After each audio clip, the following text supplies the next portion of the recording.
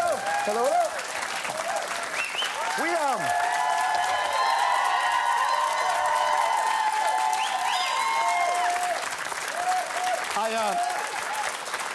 Can I be honest with you? Can I be honest with you guys for once a second?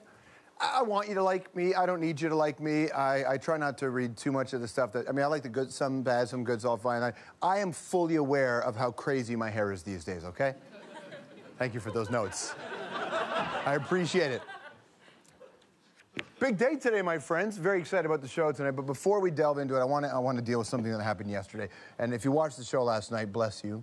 It was my favorite. You may remember we talked about the controversy over Justin Trudeau dropping the F-bomb. We know that, right? And you may have seen today that the Huffington Post Canada ran a little story about how he also cussed while in the red chair. Did he or didn't he? You'll have to watch the show tonight. Swearing is all over the news. I mean, it's crazy to me. It's wild to me that in this era, we still talk about swearing. At CBC, we have a swear jar.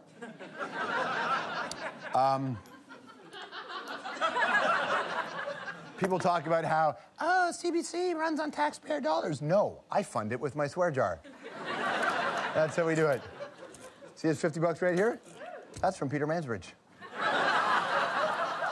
Last week, there was $150 in here from Don Cherry, and he was only in the room for 15 minutes.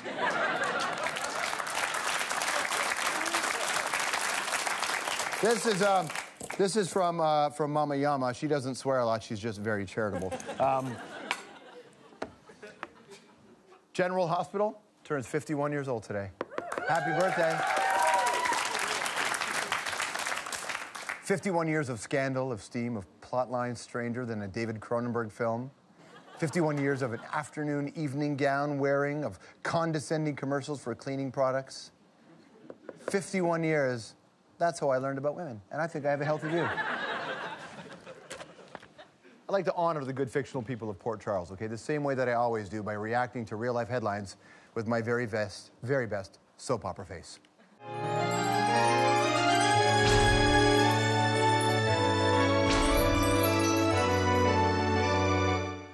Ontario's Sunshine List may drive salaries up. Former flagship chapter store is shutting down. I don't know how that one works. Don't you wish that we had a soap opera every day here in Toronto? Oh, wait, we do. Rob Ford, yeah. Yeah, we sure do. It's a long campaign. We'll see how it goes. We know that we are into April now. We know that, right? It's important. One thing off the top, April is Autism Awareness Month. Tomorrow is World Autism Awareness Day. Autism is not just one thing. It's a range of different challenges for different people affecting social communication, social interaction, and social imagination. It's a spectrum, and around 1 in 100 people find themselves somewhere on it. For some, it is severe. For others, even close to them, may not know the small ways that it can impact their life. It is definitely something worth learning about, okay? One way is to get involved tomorrow through Light It Up Blue, which is a global initiative where iconic landmarks across the globe shine blue. So to the person, whomever she or he is that I assume live at the top of the CN Tower in Toronto, to the person who lives in the Calgary Tower, to the person who lights up that place where the football team plays in Vancouver, what do they call it now? Light it blue. Light it blue. Show your support. Or rock your blue shirt, rock your blue jeans. If you're sitting there going, I don't know, can I wear the Canadian tuxedo? Can I go denim on denim? Yes, you can. You can go denim on denim, baby. You can do it, okay? But listening to Eiffel 65's hit from the 90s, blue, da-dee, blue, da, ba, ba, that does not count.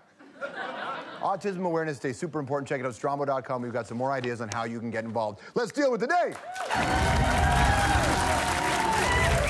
So, I would like to whip a little science out there for you, as the Beastie Boys say, kick a little knowledge. How do you strike back at the homophobes?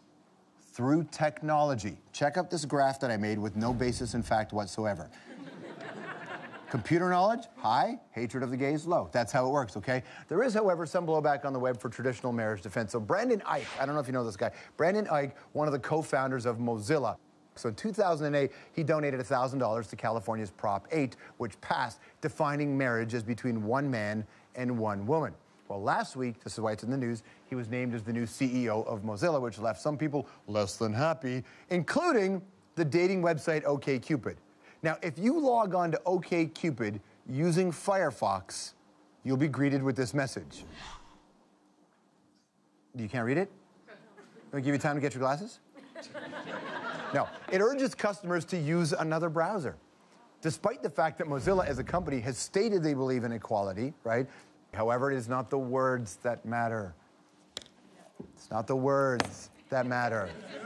It's the actions that matter. The F word, as an adjective, not so good. As a verb, amazing. Words matter. Actions matter. There are calls from within the company. I don't know why I said that out loud. There are calls from within. It's a good thing that I'm going to Hockey Night in Canada because they need some of that.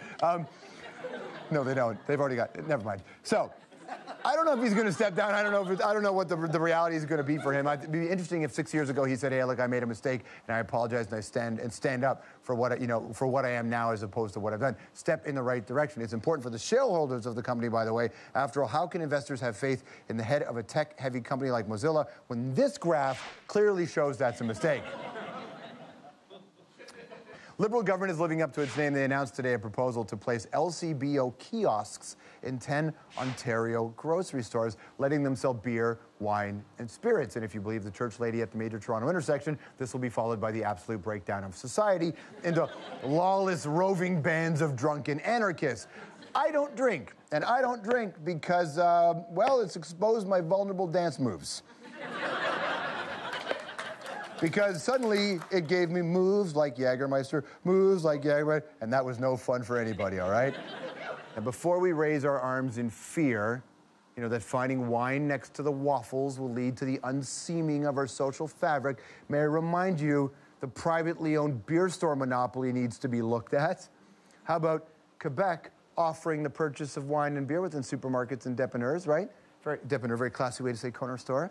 Everything seems to be fine in Quebec. In fact, they're growing so well, they might even be their own country someday. Beautiful Newfoundland and Labrador corner stores can sell locally brewed beer. And British Columbia Attorney General Suzanne Anton introduced amendments to her province's Liquor Control and Licensing Act earlier this month that'll get booze in the grocery stores by 2015. And the last time I checked, none of those places have been swallowed up by a hellmouth. And anything that encourages some men to get into grocery shopping, I am for.